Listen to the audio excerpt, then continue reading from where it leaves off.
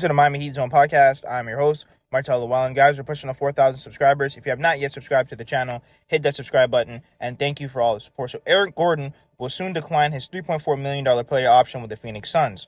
Gordon will receive interest on the veterans minimum market from contenders in need of an additional floor spacing.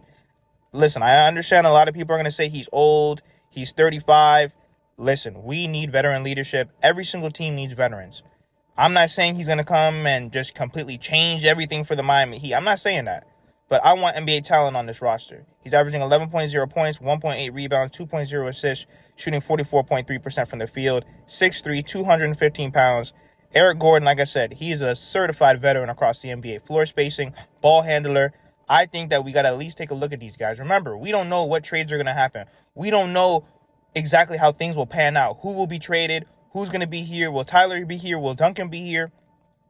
Like I said, I think at a veteran's minimum, Eric Gordon would be a solid option to at least look into. Let me know what you guys think in the comments. Like, share, comment, subscribe as we continue to push to 4,000 subscribers.